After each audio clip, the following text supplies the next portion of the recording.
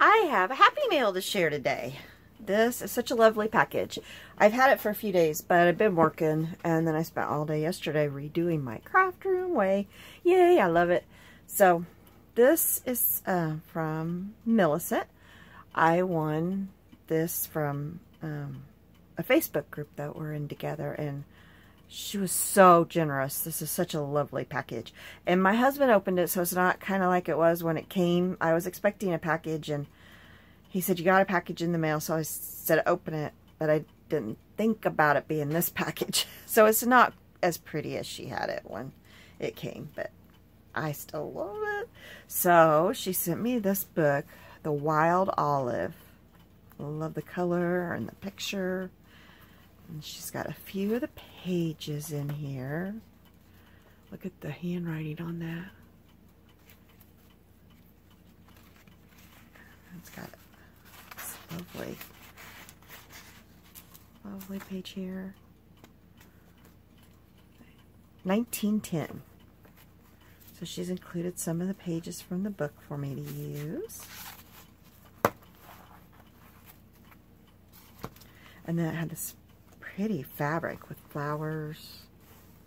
It's really pretty. Beautiful day. This was wrapped around everything. I think maybe this was part of a table scarf or a pillowcase. It's nice vintage material and just beautiful embroidery. This, oh Millicent, I love this.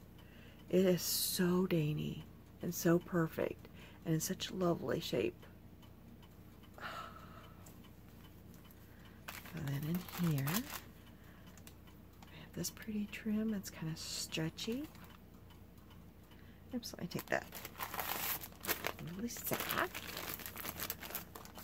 Okay, and then look at this. I love this.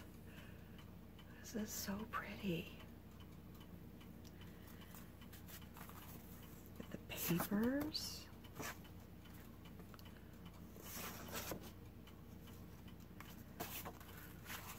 You have picked just the perfect stuff.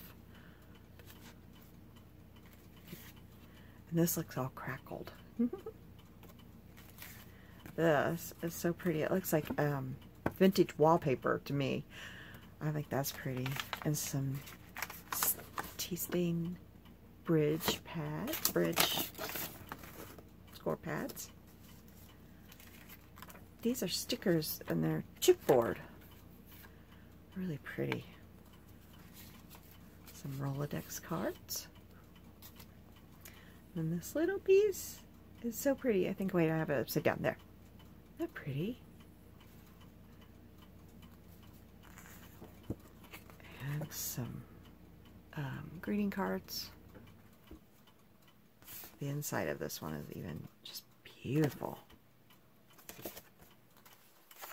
And this one.